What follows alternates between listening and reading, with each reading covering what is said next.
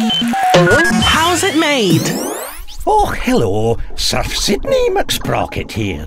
I've been in action capturing facts all about manufacturing. It's for this rather splendid stipendiary compendium I'm compiling. You just ask it how something is made, and it'll oblige with a fulsome explanation. I'd like to ask it about Pyrex. It's something you might have in your kitchen cabinet. It's a tough glass used for kitchenware. You know, things like jugs and casserole dishes.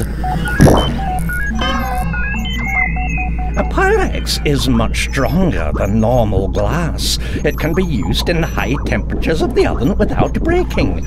And none of us want broken glass in a nice casserole. Step 1. The first step is to mix the materials. Like all glass, a Pyrex contains silica sands, not unlike the stuff you build castles with at the seaside. It's mixed with other chemicals which help it to keep its strength.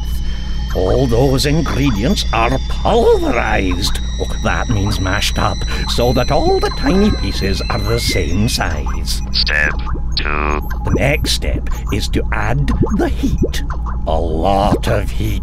The mixture is heated to 16,000 degrees Celsius. Oh, now, if you think that a hot, sunny day we get is about 30 Celsius, you can see you definitely need some protection to be anywhere near all that. Step 3.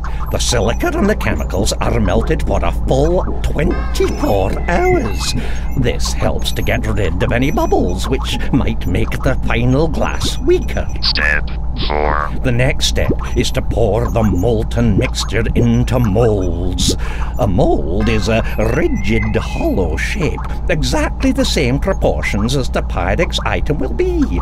Perhaps a bowl shape or a jug.